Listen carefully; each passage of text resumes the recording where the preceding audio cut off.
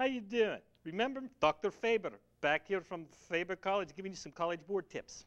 Today I'm going to talk to you about cause and effect relationships. Speaking of relationships, you know, you could use some.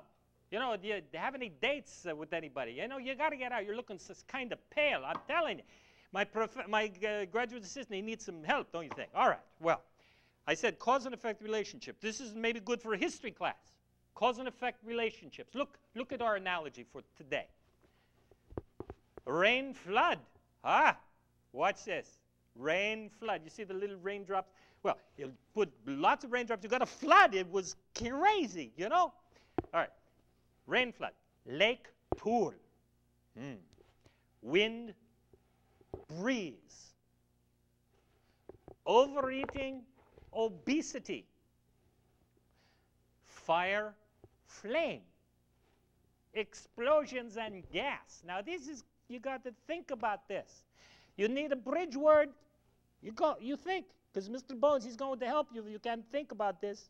Okay, think 1 second, 2 seconds. Okay, Mr. Bones, can you help us here with cause and effect? Well, there it is. Simple, causes.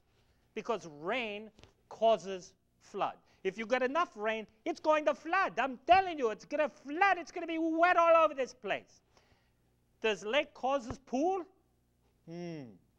Does wind causes breeze? Maybe breeze causes winds. You just have to find the right relationship here, boys and girls. Does overeating cause obesity? Does overeating cause obesity? You eat too much? Oh, maybe.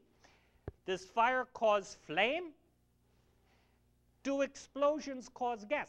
Gas might cause explosions, but you got to see the right relationship between the words. Correct answer. If you eat too much, you're going to become big and obese. You don't want to eat too much, do you? Okay, ladies and gentlemen, that's it for today. I'll see you next time.